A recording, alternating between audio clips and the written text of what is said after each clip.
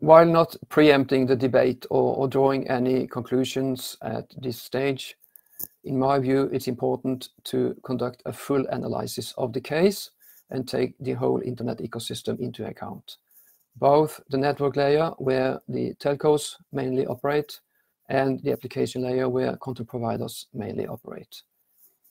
Maintaining open internet at the network layer is fundamental. Any measures should ensure that net neutrality is not threatened. But there is also a need for openness at the application layer of the internet, where the DSA and DMA are important tools to ensure this. Thank you.